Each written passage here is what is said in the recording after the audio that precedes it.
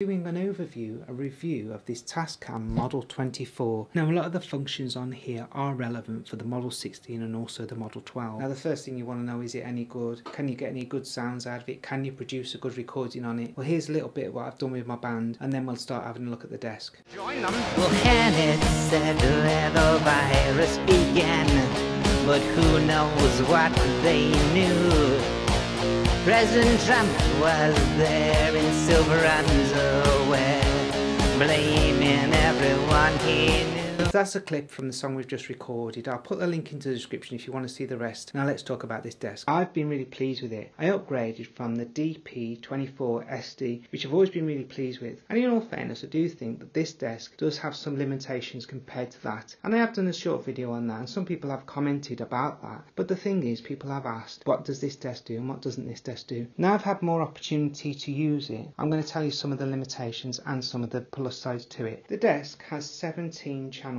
The first 12 are mono, the last 5 are stereo, and the very last of them stereo channels is actually a Bluetooth channel, which works really well for importing your music or sound effects or whatever it is you want to import into your desk. You can't actually export from the Bluetooth, which I think is a disadvantage. That would have been so good, and it just doesn't work in that sense. Also on the Bluetooth channel, they haven't put the graphic equalizer, and here this is the sound effects, so that's been left off too. But what I've been doing is bouncing it from here onto another channel, so whatever I bring in, then it has got the graphic and it has got the sound effect. It just works as any other channel then. Starting at the top of the desk, you've got the standard microphone jacks on every channel. There is a phantom power here for the mic inputs if you need to use phantom power. That's the standard guitar jack. On the first 4 stereo channels you have 2 inputs, left and right, or you can just use it as a mono, and that goes from channels 13 up to channels 20.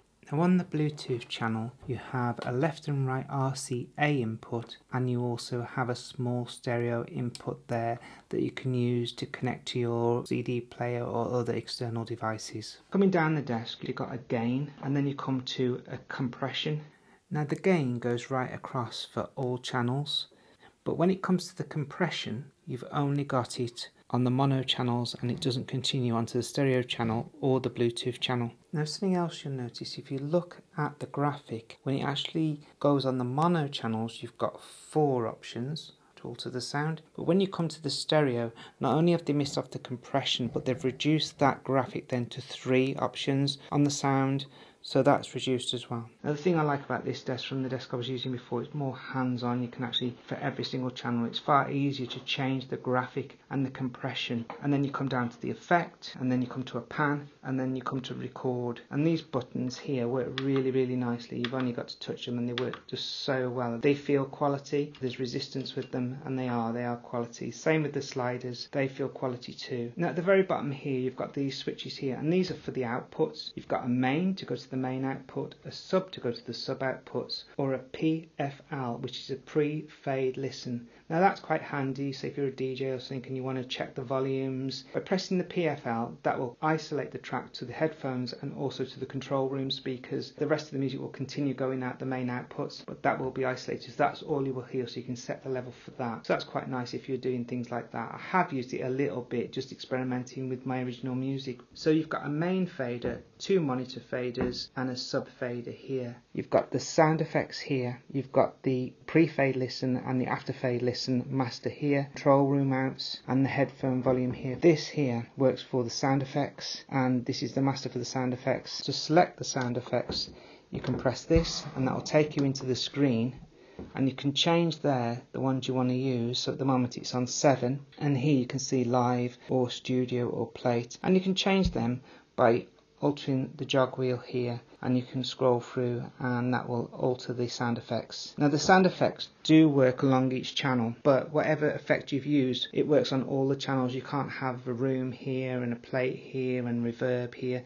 It doesn't work like that. You get one effect across all the channels, but they do work nicely, and it is a nice effect, and I do use them a little bit. The other thing that I have found is that the effects only come out of certain channels. Say for the sub it won't have the effects on, some of them won't have the graphic on. Here is the mute for the effects, so you can turn them on and off easily, and that'll turn them on and off for all the channels. This is for the little SD card. Basically you just flick the case up, click it down, and the SD card comes out, and you need to put the SD card with the chip facing up, and then you just slot it back in and it just clicks into place. It's easy to put in there. It's easy to format as well. I have done videos on formatting. The only thing I found with the desk is I was going to go for the Model 16 and I didn't think it was big enough, so I went for the Model 24 because I thought I'd have more channels, because I like to experiment with my music. Sometimes I do it very basic, and the Model 12 would have been enough with enough channels because I just put a drum in and a rhythm in and a bit of vocal. But sometimes I like to put everything in and really push the desk and put backing vocals in and rhythm guitar, lead guitar, or a bit of keyboards or whatever it is. And the more you start using up these channels, I do find it starts to crash a lot. I have tried different SD cards, and it's not that the SD cards I am using are quality, and I know someone else that's got the desk as well and they're having similar problems with it, so it's not just me. And also some people have written to me and said that they're having similar problems with it crashing, so it does happen. But I did find it occasionally with the DP24SD that would crash, but with this one sometimes it literally freezes up and I've lost the work. Having said that, the other day I was working on this, it crashed and it froze, so I had to turn it off and I thought I'd lost my work. But when I actually checked back and replayed it, it had recorded what I wanted to do, so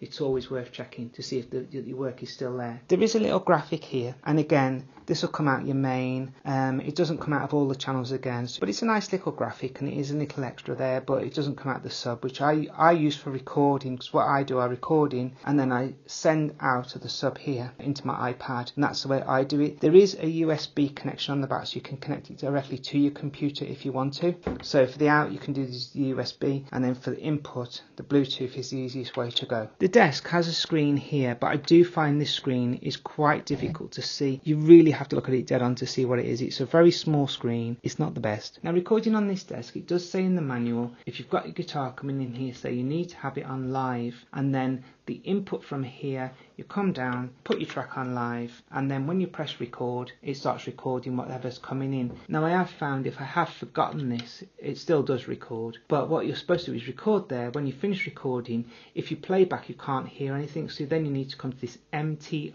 come over to here, and then it will actually start reading off your SD card. Whatever you've recorded, it'll play back. To be fair, the sound quality is nice, but I do find it a little bit tinny. When you place the mode onto the PC, that goes to the USB, so then you can use the USB on the back of the Tascam to connect it to your computer or Apple or whatever device you're using. Now, if we look at the main buttons, record button here, you've got the play and the pause, the stop, you've got a forward fast, a rewind, and then you've got a button here to go into the menu. When you turn the actual Tascam on, you come into here, which is like a monitor screen for each channel. You can go through, and here you can swap them from the 1 to 8, and then 9 to 16, 17 to 22 and the main, so you can see how high the levels are. If you press the menu, you come out of there then, and then you can see the actual time of the track and how you're doing.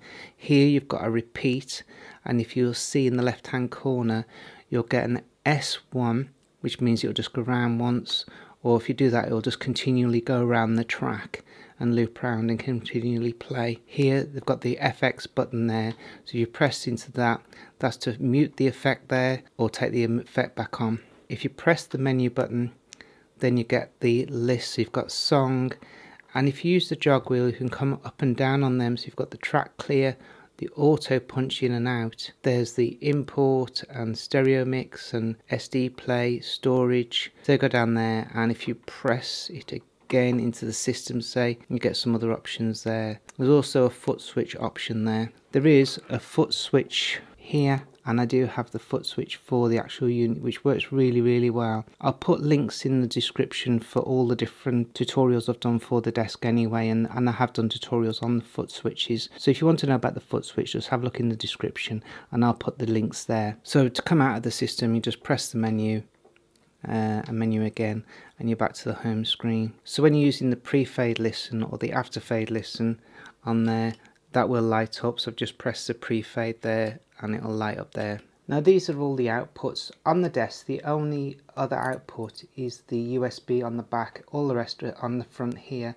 The on and off switch is actually on the back as well, but beyond that, the here, so you've got your headphones, you've got your control room, and this here, the one that's lit up in black, for the PFL, the pre-fade listen, this is what it isolates to. You've got your foot switch, you've got an effects, you've got a monitor 1 and 2, and you've got the monitor 1 2 faders down below, and then you've got the sub, and you've got the sub fade down below, and then you've got the main output here, and you've got the main fade down below as well. So they're all your outputs.